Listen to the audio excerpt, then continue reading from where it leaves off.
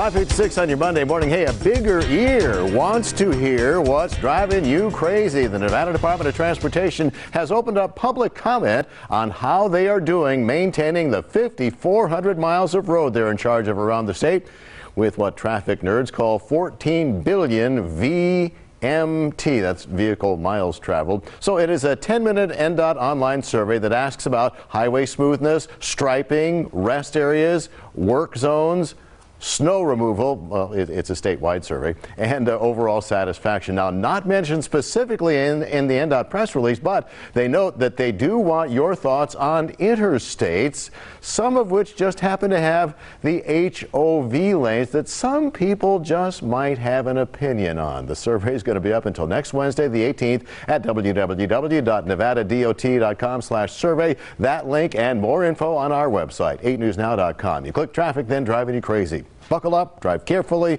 Please put down that phone. If there is something driving you crazy, email is great, but so are pictures and videos. Send it all to traffic8@8newsnow.com.